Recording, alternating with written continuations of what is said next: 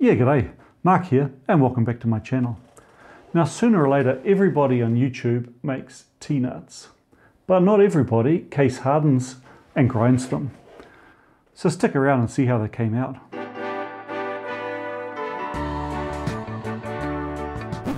You might remember in my video where I received my surface grinder from Malta, my mate Luke had sent a whole bunch of half-finished wheel hubs which just need finish machining. So this would be an excellent opportunity to use my automatic chuck, which came with this box of soft jaws. Now this chuck is a lovely French automatic chuck. It's got a native D13 cam lock back on it, which is exactly what the Schaublin takes, and has the right pull stud for the Schaublin. I did a video on this a while ago. I'll leave a link up here on the right somewhere. Unfortunately, when I took it all apart and cleaned it, I found that the drive pawls which move these chuck jaws are each cracked. It could well be a really bad idea to use it, but I paid 500 bucks for it and I want to get at least one use out of it. These wheel hubs are probably 100mm diameter, so I'm going to need to grip sort of out around the second hole of the bolt pattern here. So I'll try and find a set of jaws that are already close as possible to that.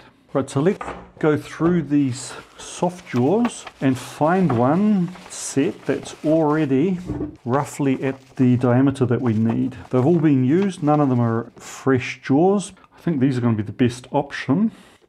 Just turn them out a bit further. Now unfortunately, although I've got the screws for them, I don't have any T-nuts to fit this chuck. So this has been on my list for ages. So I guess to make those nuts, I'm going to need some 15mm by probably 12mm stock, about 30mm long.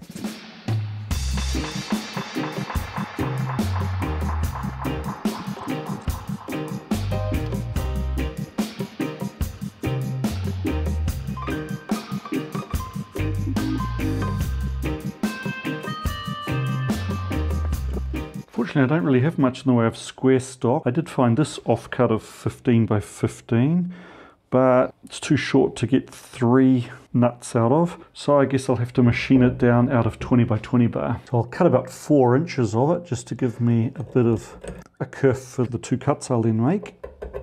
Since this is only mild steel and is going to need case hardening, I'll also make up a box .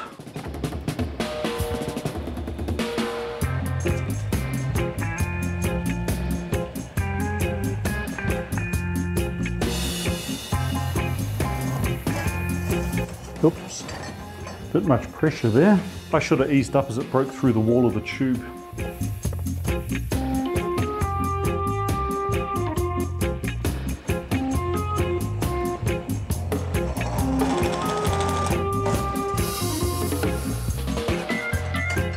Yeah, it's probably a bit too coarse for this thin wall tube. Right, if I put this tube up at 45 degrees, I'll get a 1.44 increase in apparent wall thickness. Let's see if that's enough, and I'll try and feed it nice and easily.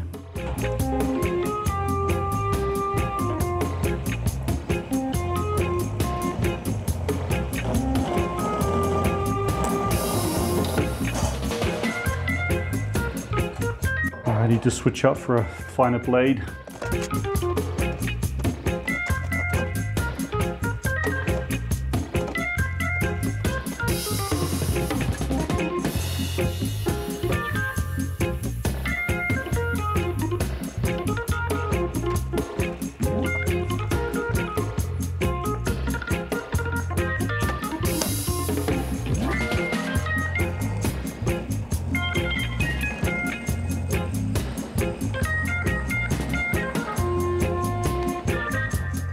And I'll need lids for this case hardening box as well.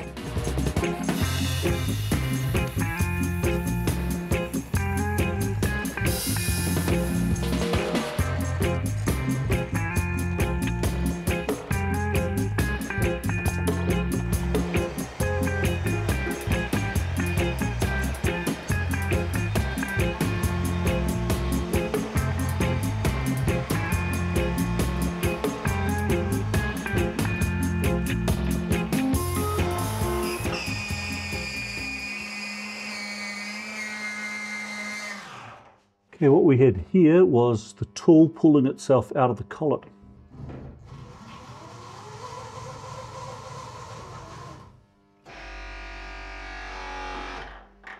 Oh, I was going to take this out and tighten it up. That nut is definitely toast.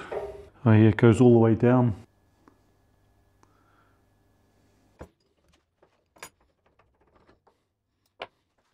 I wonder if this has got the same thread as normal ER collet nuts.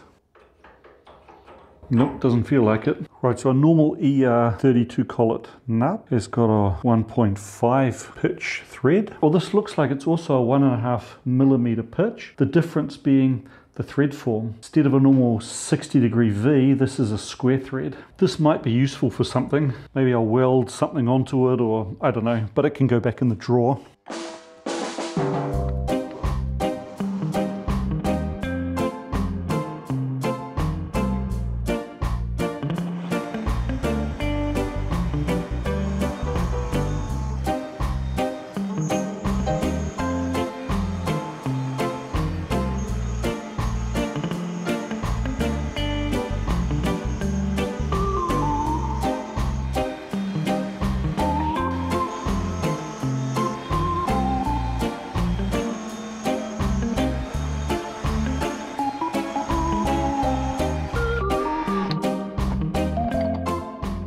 Now I already covered drilling and tapping these parts, actually breaking off a tap and then having to mill out the damage in a previous video, so I'm going to leave a link up in the top right for that. Right, I can now take those out, flip them and machine the other side.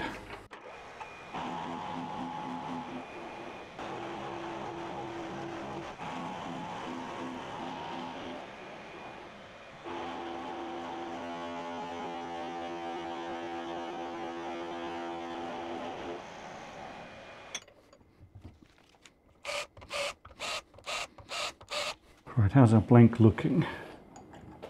So I've got a nice fit across this thickness, but it's tight that way. That's fine. I did put a ding in there when I was doing the chamfers. Because this has put so much work into surviving, I think what I'll do next, I'll put it in the furnace with some case hardening powder and increase the carbon at the surface, but not harden it yet. First it just gets the carbon diffused into it.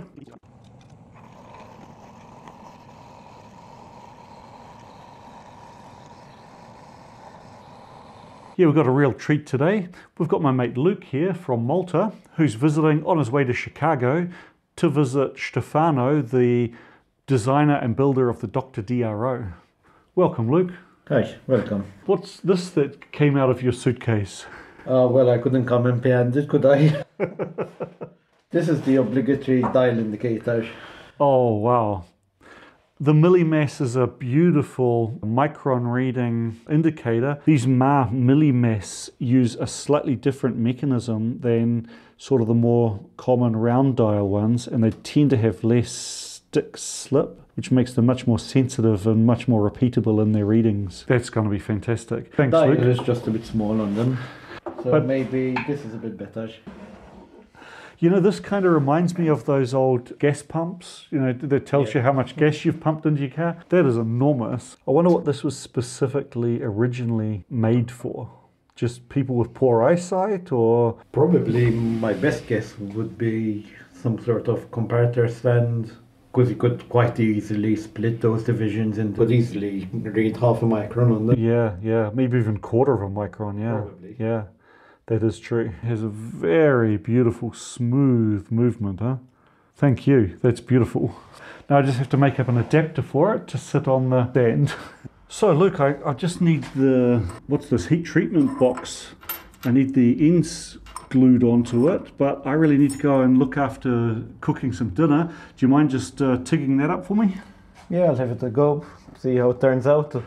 Thanks. No promises on what it will turn out like, but I guess... Well, if it sucks, we'll throw it in a furnace at 900 degrees. How's that?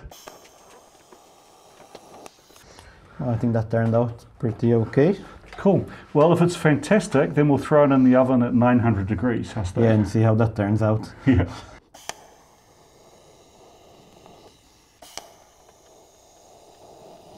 But it sure does weld nice. I can't complain, it's a better welder than I am. Okay, I'm no expert in welding, but it's very smooth and runs quite good. Right, with that now cool, we can just put a bit of case hardening powder in the bottom. Then our first nut, more powder, more nut, and rinse and repeat.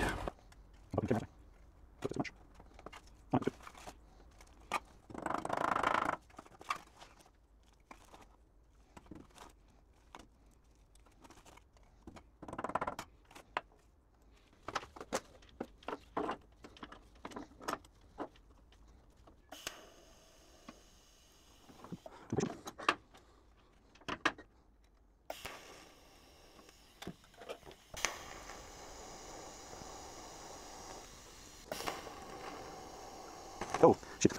Blew a hole in it? Oh, of course, because we've got no vent hole. Yeah. I'll try and slowly close that up. I think that'll be close enough. For carborising, you're aiming for a temperature between 870 and about 920, I think is what the internet said. We're not up there yet, but I'll throw this in because it's going to take a bit of time to warm up.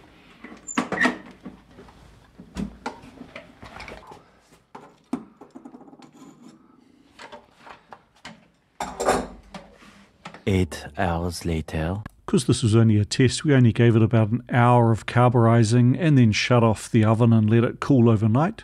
I screwed up the mic settings for this day, unfortunately, so it's just going to be voiceover. I was a little bit worried about cutting into my new T-nuts. That's why I just cut in on all four sides of the top of this box and then did the rest of it with a cold chisel.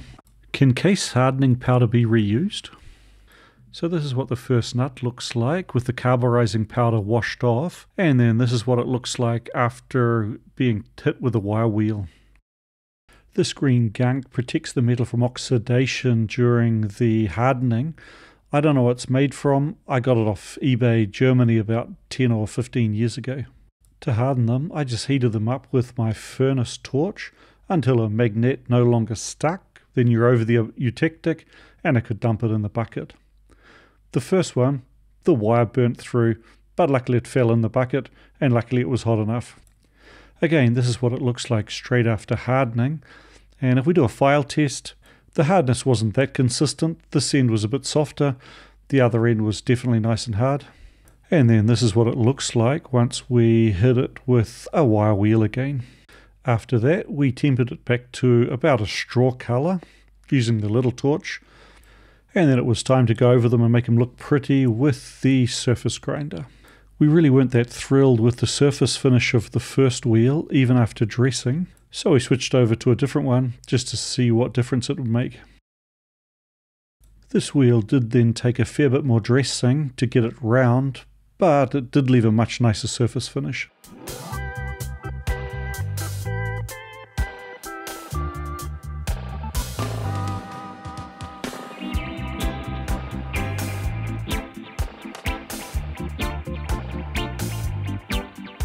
Well, it looks like Luke and I got a little carried away with the grinding, such that we didn't notice that the microphones had gone flat, but this is what we came up with.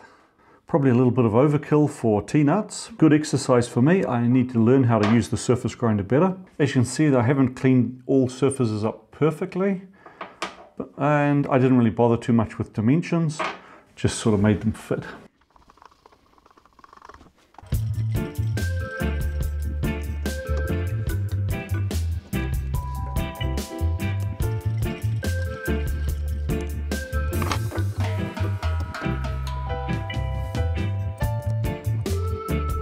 If anyone's used one of these Gammet chucks, how far out do you feel comfortable extending the jaws beyond the chuck body?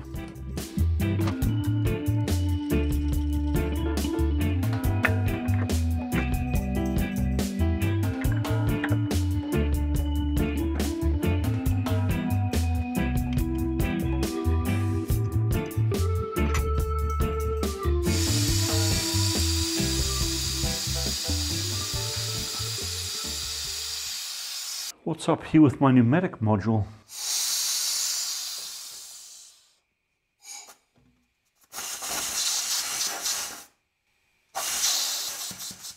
Is the valve broken? I haven't had this apart before, so does it unscrew or...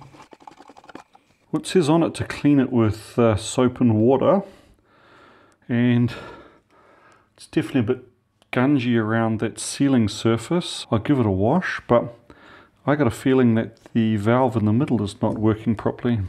I would assume that whenever pressure's off, it's supposed to open and drip the water out that it's collected.